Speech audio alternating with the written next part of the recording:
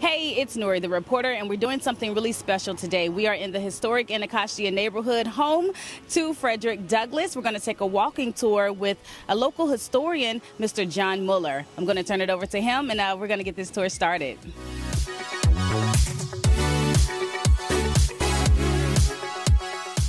My name is John Muller, author of Frederick Douglass in Washington, D.C., the Lion of Anacostia.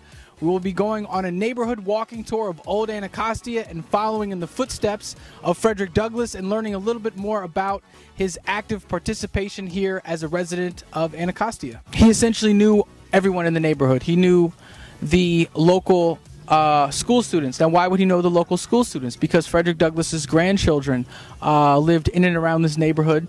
So Frederick Douglass's grandchildren were friends with neighborhood children. They would come to the Frederick Douglass house and they would kind of play baseball, do all sorts of other sorts of activities that they did back in the 1800s. Frederick Douglass, as a board member of Howard University, would frequently have literary salons at Cedar Hill. He would invite students over and they would recite Shakespeare, discuss politics, maybe do a little musical recital. As some of you know, Frederick Douglass was a self-taught violinist.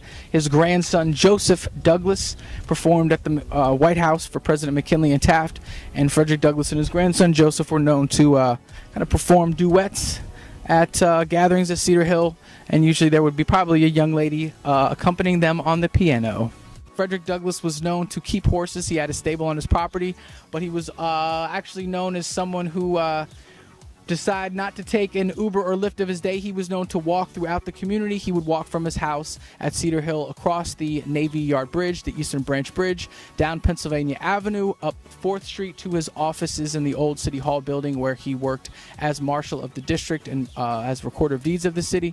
And so this horse tie is very interesting because it's a kind of a physical remnant of a previous era before we had Model A's and Model T's or Teslas, and so this is just kind of a physical symbol of a pre-combustible engine era when our fuel was hay that we would feed to our horses. So I think it's very nice that this is still here. And the Frederick Douglass house is just right around the corner, so it kind of helps to get people into the maybe historic mindset of what it was like when Frederick Douglass was an active member of the community.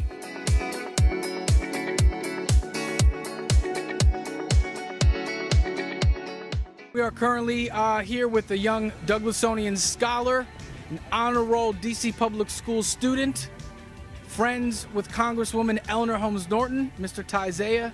Ty'zaeha has helped facilitate neighborhood walking tours in recent years. He has become a young scholar and expert on Frederick Douglass and can speak more specifically about what Frederick Douglass means to him. When I first started learning about Frederick Douglass, we was doing tours and we was asking and answering questions about things that we didn't know and wanted to know. He is basically an idol because of the things that he did for black people, and basically since I live right here, it encourages me to be out more in the community and helping others. When Frederick Douglass was in the community, despite the fact that he was a very well-to-do gentleman, he was a fine Victorian, just a sophisticated fellow. He was a gentleman. And he was known to walk the community. Now, when he walked the community, people were known to run up to him and say, "Mr. Douglass, my son or daughter is thinking about going to Howard University. Can you write them a recommendation? Mr. Douglass, we're having an event at church on Sunday. Can you come and bless the food?"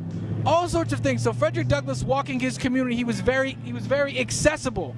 One of the more interesting little items is in 1884, the New York Tribune, which was a paper which had national syndication, had a little item that said, "Frederick Douglass, despite his age, walks around Washington as briskly as a boy."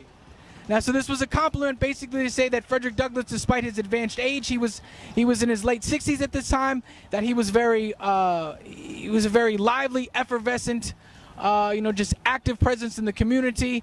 And it really speaks to the fact that Frederick Douglass, as some of you may know, during his anti-slavery days, discussed the hypocrisy of religion. Frederick Douglass famously said that his prayers to God were never answered when he prayed on his knees, but when he prayed on his feet, his prayers were answered.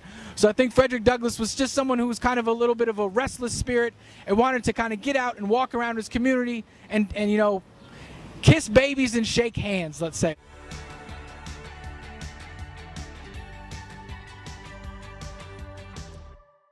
Today has been nothing short of amazing. A special thank you to Mr. John Muller, author of Frederick Douglass, The Lion of Anacostia book, for taking us on this tour. He's appreciated. For more information, make sure you visit our website, www.newfrederickdouglassbridge.com.